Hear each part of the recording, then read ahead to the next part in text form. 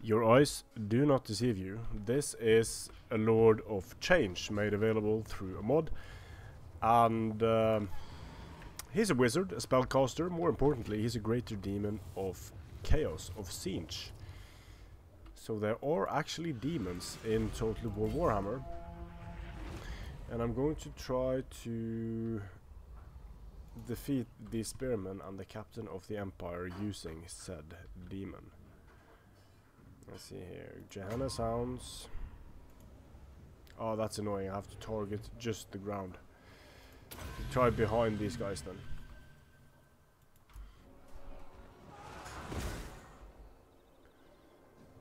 Yeah, that didn't really work.